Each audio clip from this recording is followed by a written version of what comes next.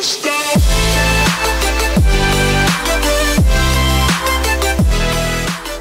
this video tutorial is going to be slightly different. We're going to look at Komplete Kontrol, a system that I'm absolutely in love with at the studio here that we use every day for a compositional process. And we're going to do another tutorial where we talk about the actual controller, but one of the things we're going to look at in this tutorial is how to set up non-NKS compatible plugins inside Komplete Kontrol. So let's take a few minutes and have a look at that. So right away when you look at this here, this is Omnisphere. And Omnisphere is actually not set up as a traditional plugin inside Komplete Kontrol.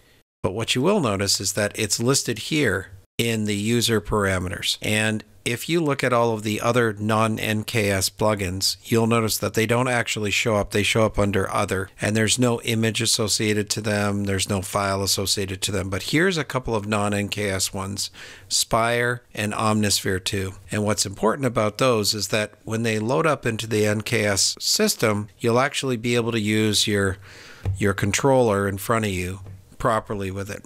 So what you've got to do is you've got to make a few changes to your system in order to be able to adapt that. The first thing that you have to be able to do is make sure that inside the user content folder, you've got a matching user content folder. In this case, this is all of the Spire content that is mapped.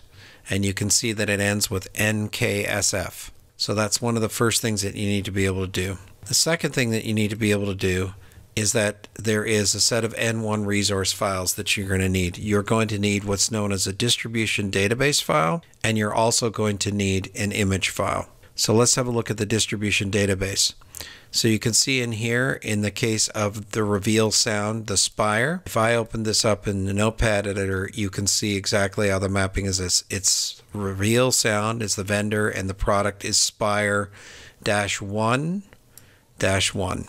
So it's set up already in the right category, and you could see under file type it's filed under instruments, and the category is synthesizers. So this kind of setup, there's been a number of users who've done this online, and I can put the links in the bottom of the video too as well. But the great part about this is all of your sounds will start to show up correctly. One of the things that has been done here is I've also set up Serum 64. And if you go back to folder here, Serum 64, these are all the ones I've manually mapped myself. So all of my favorite Serum presets, and we'll get into how we use Serum in another tutorial. But once you've got all of this set up and you pull up an instrument track, let's do that right now. Let's pull up a Komplete Kontrol track. So up that comes.